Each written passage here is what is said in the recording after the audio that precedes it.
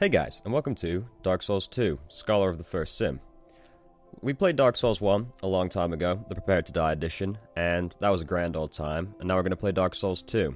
With a slight difference this time though, because while I knew everything about Dark Souls 1, I've not played Scholar of the First Sin before. I've played Dark Souls 2 though, so there will be quite a few things I don't know this time, more specifically where every single enemy is, that being the main difference in Scholar of the First Sin, plus some extra NPCs. Perhaps you've seen it, maybe in a dream, a murky, forgotten land.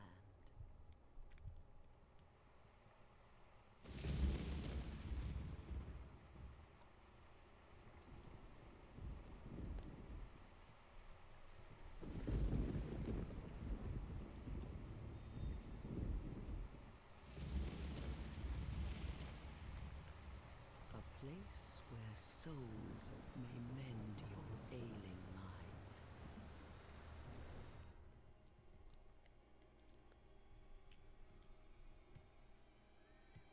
You will lose everything once branded. The symbol of the curse. An augur of darkness. Your past, your future, your very light.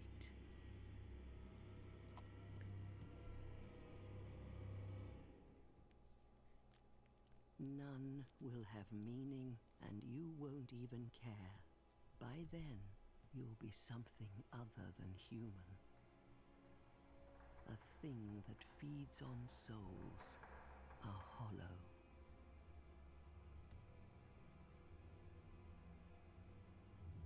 Long ago, in a walled-off land far to the north,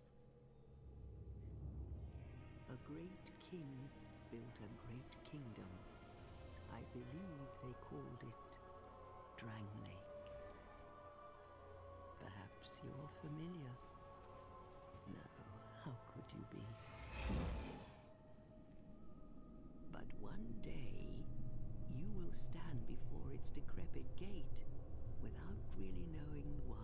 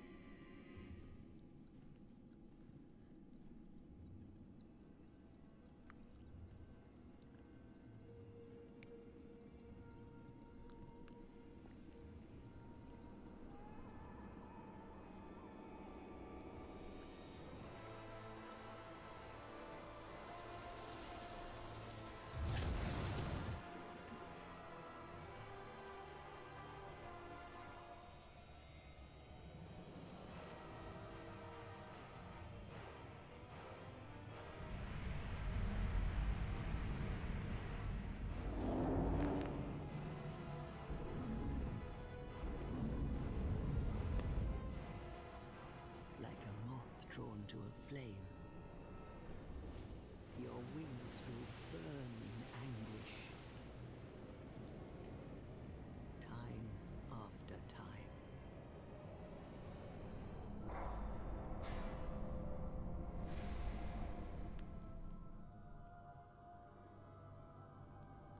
For that is your fate.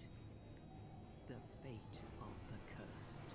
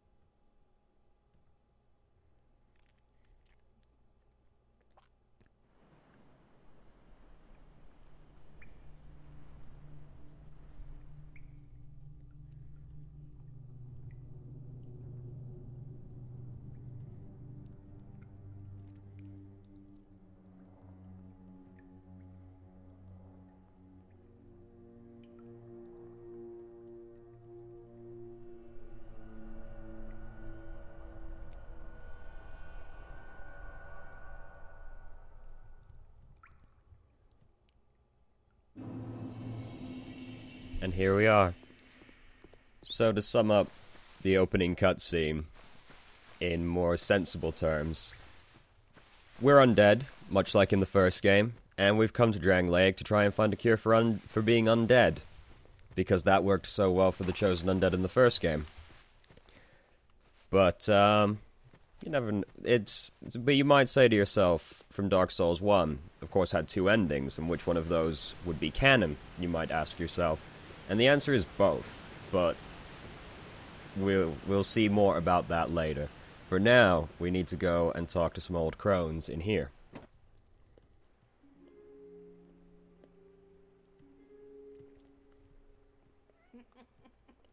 What seems to be the ruckus? Oh my, your face. The face of the curse. It's an undead. An undead has come to play.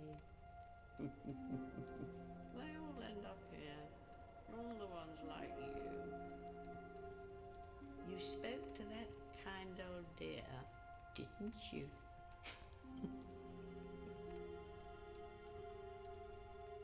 You're finished. You'll go hollow. Yes, you'll become one of them.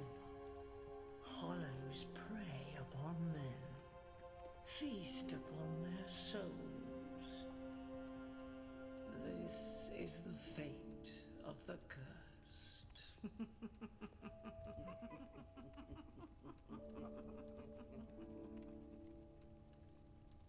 What is your name?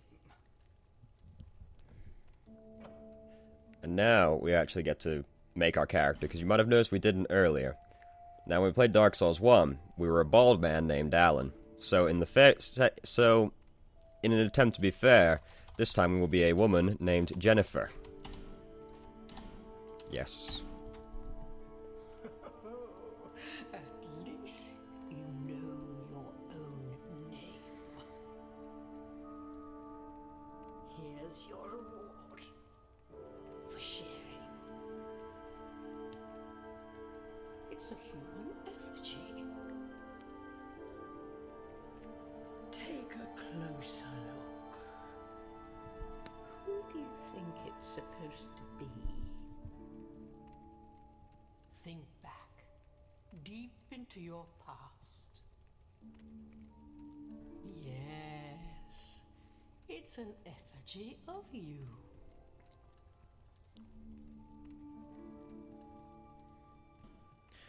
Could have fooled me, didn't look much like anything to me. So, gender, female. And we don't care much about this, because we won't, the actual face, because of course we won't be seeing it for most of the game. But we'll do something interesting. We'll have bright pink hair. There we go. And you can pick your starting class again. You can't start as a pyromancer this time. You can get pyromancy much later in the game, but it's been greatly, greatly nerfed. But we will be starting as a swordsman this time around. And the gift doesn't really matter that much, in all honesty. But we will start with a petrified something, because we can use that to get an item fairly early on. All people come here for the same reason. To break the curse. You're no different, I should think. Doesn't stand a chance. Well, you never know.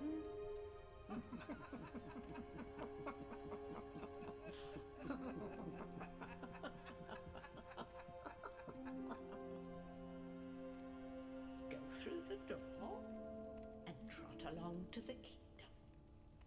But remember, hold on to your souls. They're all that keep you from going hollow. Oh, I'll fool you no longer. You lose your souls. All of them. Over and over again.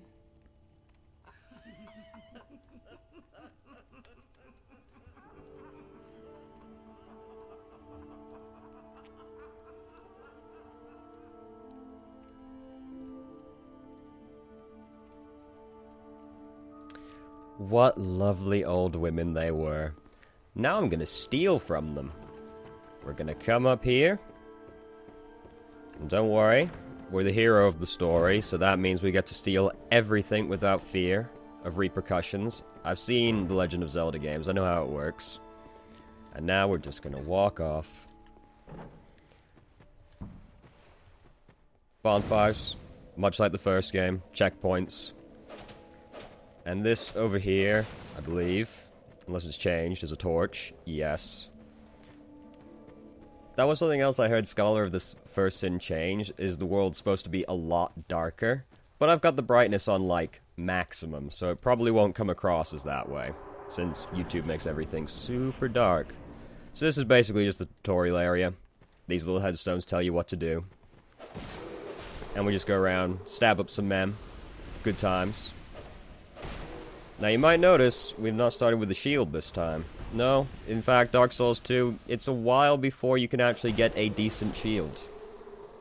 But at the same time, it's a lot easier to not use a shield at the same time. You can even dual-wield weapons with a reason now, because they added something called Power Stance. And basically what that is every weapon has a stat requirement. So supposing I need 10 strength to use a weapon. If I have 150% of the base requirement, so 15, I can then dual-wield the weapons and gain extra attacks for it. Which we'll look into later. But for now, we are a lowly swordsman who does not have very many stats at all, except dexterity. We're overflowing with dexterity. Which, of course, is my style. That was how I went through the first game. That's how we'll go through this one as well, with swords and dexterity. Like the filthy scrub I am. So, things betwixt. Not terribly exciting. Just going around, stabbing some lots of nasty men.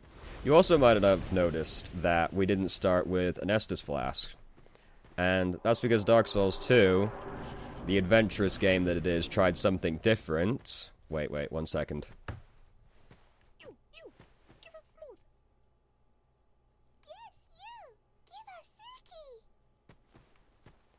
Now, the reason we started with the petrified something was because you can leave it here.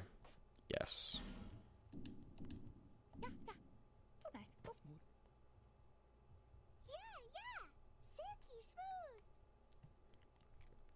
And the birds give us a Demon's Great Hammer in exchange. You can get a few items from them, but we got the Demon's Great item. The Demon Great Hammer. And if I'm not mistaken, it takes something obscene like 50 strength. Yeah, it takes 50 strength, so, you know, we have it. But we won't be using it for a very long time. So, what was I saying? Something or other.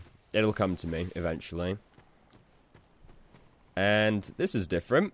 There is a statue blocking our way. There's a few statues like this in the game, and you present them with a fragrant branch of yore, and you can get them out. You can basically, they're petrified people. You'll unpetrify them, and then you can pass through. He's not there in the original game. And we can go up around and see what's behind the statue, because I have played like the first few minutes of the game to make sure it worked. And if you remember the basilisks from the first game, you'll be seeing them soon enough. The jumping's different, also. Much easier, if you ask me. A lot of people are upset, but the way you used to jump was you would sprint, and then release and tap the sprint again to jump, and now you just click in the left thumbstick. It's a lot less awkward, but a lot of people didn't like it. I don't understand it. Bet he's surprised. So yes, things betwixt. It's not very exciting. We're mostly just filling space right now, but it's very short. It's very short. Soon we'll be going out into the hub of the actual world, Majula, which is our Firelink Shrine equivalent for the game. Just go over here. Have a peek in. Yep, basilisks over there. A few of them. They're just as horrible as ever. We can those are not their eyes, by the way, and those big things on the front of their face, those are supposedly to just intimidate people, and are not their actual eyes. There are a few varieties later we can see that don't have those big things on their face, and they're much less horrifying. Because they freak me out, man, those eyes. Lots of lovely messages are usually here. Praise the sun. Some people like to go in the corner and put a secret passage there and say there's a secret passage there. There isn't. And this is Majula, the hub of the actual world. Lots of people like to jump to their death here. See? Oh, there they go. Yep. And then they died. As you might have guessed. Is this still a divine blessing? Yes, it is. And a divine blessing is a full heal.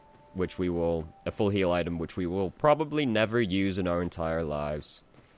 Now there are a few NPCs here already. We'll go around and talk to them all. After we light the bonfire. First we will go speak to the most important person here, the Emerald Herald. Are you the next monarch? Or merely a pawn of fate? Bearer of the curse. I will remain by your side till this frail hope shatters. Take this with you. May it ease your journey. Oh, thank you. Go on and see the king. He who made Drangleic what it once was. He who peered at the essence of the soul. King Vendrick. Bearer of the curse, seek misery. For misery will lead you to greater, stronger souls. You will never meet the king with a soul so frail and pallid. Seek those whose names are unutterable, the four endowed with immense souls. Their souls will serve as beacons. Once you have found them, return here to me, so that hope will not fade away. Bearer of the curse, seek souls, larger, more powerful souls. Seek the king. That is the only way. Lest this land swallow you whole, as it has so many others. So, we can level up at the Emerald Herald like we would bonfires previously. We have to come back to the Emerald Herald now, but we can just teleport between bonfires, so it's much easier. And she will upgrade our Estus Flask, and we can talk to her. Past the forest is the king's castle, where a man peered straight into the essence of the soul. But whatever came of it, those who come to Drangleic seeking salvation soon lose hope and turn hollow. It happens to them all, sooner or later. That blue knight at the base of the tower, his spirit is already broken. Although he does offer sound advice. Perhaps he is a foreshadowing of your own future. That tiny thing inside the ruins. An ancient being that will mock your very existence. She imparts sound wisdom. Provided you find her on a good day. The sign you bear will drain your very souls. And without souls, you will turn hollow. Stay strong. Do not lose hope. Even when you have precious little time. And yes, that's enough of that.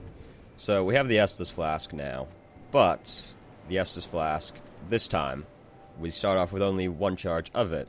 And the reason being that we have to find Estus Shards to upgrade over time, and then we can have more charges of it, because Dark Souls 2 wanted to try something new. That's why we have these life gems, which slowly heal you over time. And later we can just buy, like, 99 of them from an NPC and never worry about healing again, basically. Who are you? Oh, it doesn't matter. Just help me open this door. I packed my tools in here. Somebody's gone and locked the door. If only there was some other way to get in other than the door. But alas, there clearly is not. Do not worry, blacksmith, we will find you the key. And there are there are 3 more people we can go talk to. I'm walking away from one of them. You might remember the Crestfallen Warrior from the first game. Well, he's here again in spirit with this man up here. You're undead, aren't you? You have that distinct scent, the smell of irreversible fate. This is Majula. It is a kind of settlement, a place where life is almost normal. And in Drangleic these days, there are very few places like that. I am Solden, and like you, I lost everything, and now I'm here. You probably heard that it was possible to break the curse here. Well, that's not true at all. There's nothing here for you, me, or anybody. Do you know much about souls? Even I'm not certain, but I'm told that the soul is the essence of life itself. Anything living, sentient or no, supposedly has one. What we call the curse is traceable to the soul. Do you see what that means? To be alive, to walk this earth. That's the real curse, right there. We undead will never die. And that's quite a predicament, really. There are 4 beings in this land with giant souls. And wherever you go from here, you'll sooner or later come up against them. Each has a powerful soul and a terrible curse. If that frightens you, then you ought to just give up right now, like I have. You're such a Debbie Downer, man. Do you ever cry out for help? The journey of an undead is long and treacherous. You'll face invaders from other worlds at every turn.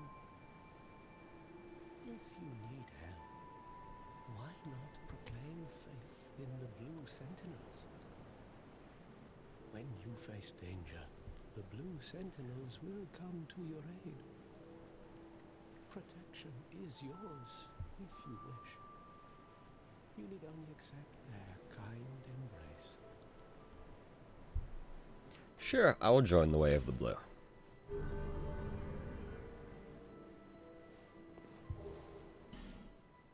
That is a wise decision. People are weak, but the Blue Sentinels watch over us in their benevolence. Let the Sentinels cradle you in their embrace. So basically, he gave us a ring. This ring. And if we get invaded, what it'll do is it'll try and find someone in another covenant called the Blue Sentinels to come and help, basically. And this is how many people have died total worldwide. That's a lot of people. Most of them probably jumping to their deaths here. Surprisingly, none of them said try jumping. So now we're just going to go around and talk to everyone else. There's 2 NPCs left to talk to. So to summarize what everyone's telling us as well, if you remember the first game, we had to go around and collect 4 Lord Souls. We basically have to do that again. We have to go around, we have to beat up 4 big nasty people, and then, when we've got their souls, we come back to the Emerald Herald, and then we're going to go off to find the king. And hopefully find a cure for the undead. But, you know, Dark Souls, bleak game. how well that's gonna go. We'll see. Also, this is an Estus Flask shard. Don't ask me why the man was in the well. I don't know who put him in the well, but, you know, he must have done something to deserve it, surely. Hello, cat. Oh, undead are we? And one without much time remaining. Just about ready to fall apart, I'd say. Not exactly the time to be chatting with a cat. Well, suit yourself. Oh yes, you may call me Shalqua. Enchanté. So, what did you want anyway? Ooh, you smell wonderful. And we won't exhaust her dialogue just so that we actually, like, do something today. We'll talk to her later. She sells a bunch of rings. This one we'll want to buy later, but she sells some stuff, some consumables that we'll never buy. And you can abandon your covenant here. I presume? Well, that's dismaying. And now we will go speak to the last gentleman here. Don't fall in the pit, by the way, until later anyway. We do have to go down there. And over here is the last person. Hello there. Welcome to my shop. I'm Morlin, and well, I sell armor. Oh, sorry, Please do have a look at my wares. I could really use the business. If you'd be so kind. He's a nice guy. He sells armor. We'll come back and buy some armor later, though. Because right now, we are woefully poor. Well, I do hope I see you again. You don't mind if I steal your stuff, do you? Thanks. Thanks, bro. Come up here, and there's a chest. What's in the chest? I think it's a human effigy. No, it's a Titanite shard, which we used to upgrade. But of course, the blacksmith is in quite the pickle. He can't get into his workshop because, of course, the door's locked and there's no other possible way to get in.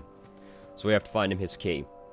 Now, from here, there's two ways we can go. We can go over there, which leads to Hyde's Tower of Flame. Well, we're not going to do that yet. No, siree.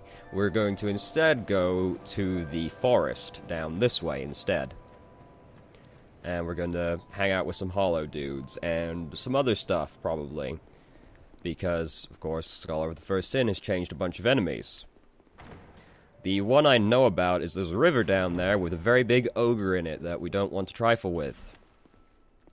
But we'll see. We'll see. We're going to see together, because I know vaguely where everything is, but not for certain anymore. It's going to be a new experience.